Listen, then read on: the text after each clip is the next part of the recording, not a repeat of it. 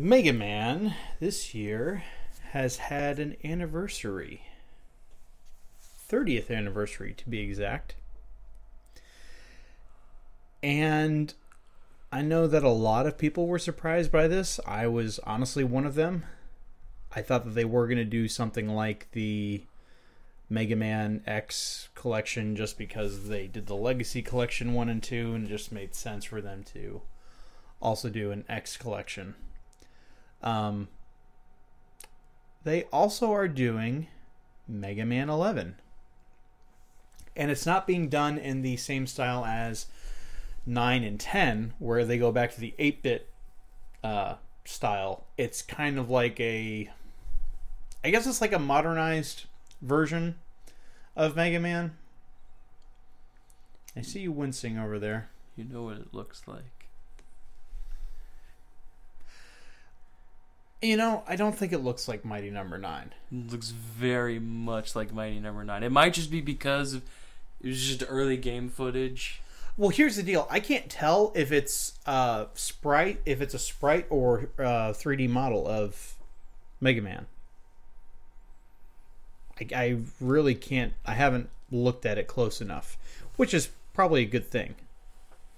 I mean, Mighty Number 9 is it's not fooling anyone. It's obviously 3D models through and through, even though the concept art showed sprite work, like really high quality sprite work.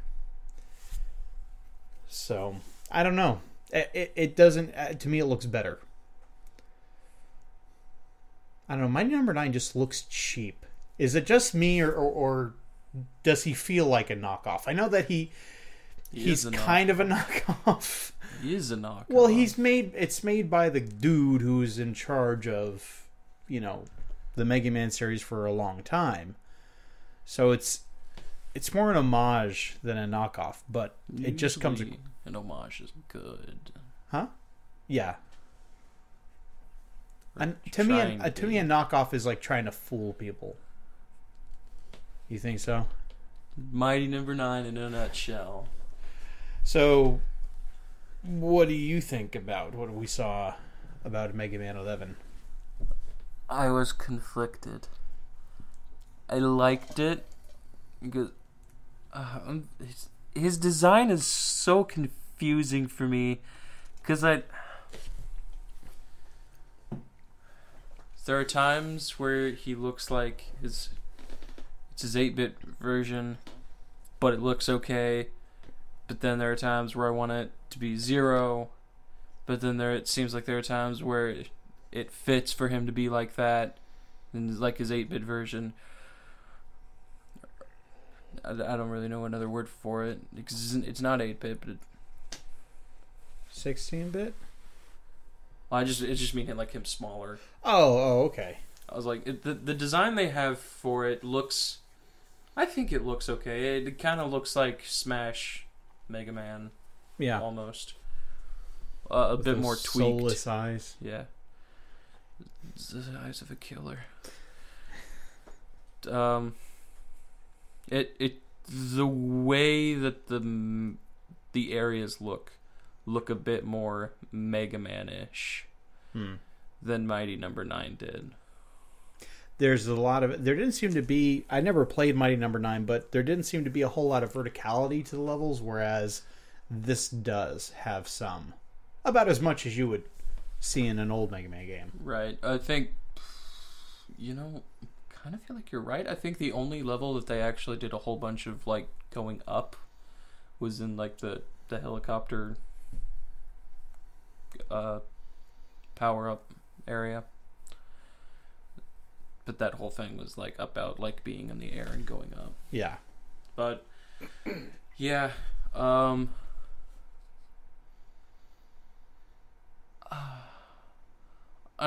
particle effects look good.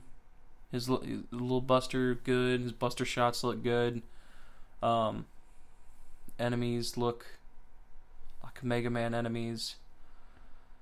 And then they show a brief one of his power-ups in the game, which looks like it looks like a beefed up version of Gutsman's power-up. where instead of throwing a block, you summon a bunch of blocks to fall in front of you. It looks like 3 blocks. They fall down. They can affect terrain, and they also damage enemies. Yeah, I guess you can like basically call them down as a platform. Yeah, they can blow up like,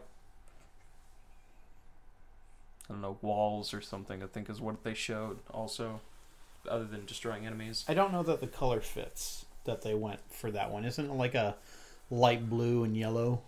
Well, I don't really know if it's Gutsman for sure. If it is Gutsman, then yeah, I mean, he's... Well, no, I'm just saying for like that, just like very fluffy, light, color palette for what looks like a pretty damaging weapon. Right. Just laying down giant brick blocks. And here, I'm just going to summon a house to fall on you. Look like blue. But it's happy. See? No, it's sad. It's blue. It's sad.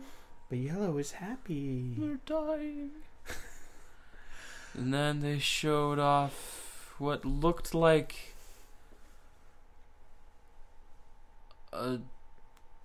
just a nuclear explosion coming from Mega Man's head. At the end of it, I must have missed that part. He like charged something up and then like he exploded, but it was an attack. It looked like something from like it looked like an armor power up, but he wasn't wearing any armor power up, and he wasn't using an ability. He was fighting a boss, and then all of a sudden he like jumped in the air and then like exploded, but it did damage to the boss, and then it was just like Mega Man 11. Yeah, and it has been 7 years since they have released a Mega Man game. Any Mega Man game. And it's important that they do this because to me and to a lot of people, Mega Man is the face of Capcom. There's no getting around it. And some people have been baffled as to why it's taken them so long to come around again to Mega Man and not just rely on Street Fighter and Resident Evil to carry their company. And to me, during the stream, this 30th anniversary stream, they kind of went into, I guess, how they finally came to the point where they were ready to make a new Mega Man game. I think one of the people, or one of the guys working on the game was like, "Oh yeah, we kept coming to this point where it's like, wow, it's been a while since we made a Mega Man game. I guess we should make one of those," and then nobody would want to make one. That just sounds really weird to me. I think the reason that they didn't want to make any Mega Man games is because Kaiji Inafune was the series showrunner for a long time, and he kind of had a falling out with Capcom. It wasn't quite as bad, but it was similar to what happened between Konami and can't think of his name. Kojima. Konami and Kojima. It was kind of like that, but not quite as ugly and public. But he left Capcom. He started his own game series, and I think or game studios, and I think what really probably encouraged them to make a Mega Man game was, some people aren't going to like me saying this, but the failure of Mighty Number 9. Like, they're just like, yeah, okay, so yeah, Inafune can't do this on his own. This is a Capcom thing. We should be making it, not him. So I think that might have helped encourage them. But I do think there was a lot of bad blood just around the Mega Man property because of that. And he also left, by the way, when they were developing 3 different Mega Man games. I think there was Mega Man World, there was Mega Man Legends 3, which I was very much looking forward to. It's one of the main reasons that I bought a 3DS in the first place. I kept waiting for the demo because the demo was supposed to be on the eShop once the eShop launched, and then when the eShop launched and there was no demo, knew there was trouble. And then there was a third Mega Man game. I don't know if that actually had a title to it.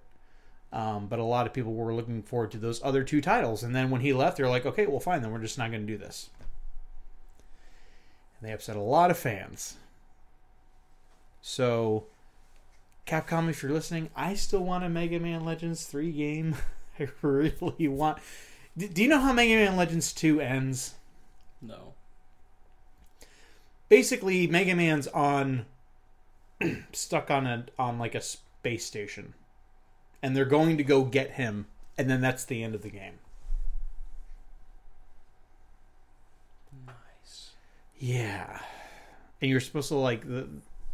this third game, you're supposed to like play as another character, and like I think the point of the game was to like go get him, but it just would have been so good. I think it still had the same art style and but just updated graphically, because it was a PS1 series going to the 3DS, kind of a big difference. But it's important. This is kind of like, just imagine Sega going 7 years without making a Sonic game, or Nintendo going 7 years without making a Mario game. Like, you'd kind of be like, okay, Sega, Nintendo, what are you doing? Like, this is your main property. Your main property. And you haven't done anything with it. Not even a minor game. Like, we're talking like... Imagine like no Mario parties or Mario sports games or, Mario RPGs. Nothing on a portable system for 7 years. It would kind of be crazy. People would not like it. So I'm glad it's happening. I probably won't get it myself.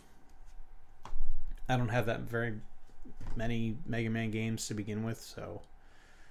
But I am glad that it's happening. Will you pick this up? I think I'm going to wait. Because I almost pre-ordered Mighty Number 9, and then I didn't. I'm glad it did. I don't know. It's with a bad taste. I don't know if I wanted to happen again. Your gamer senses drove you to the right choice. Yes, it tingled.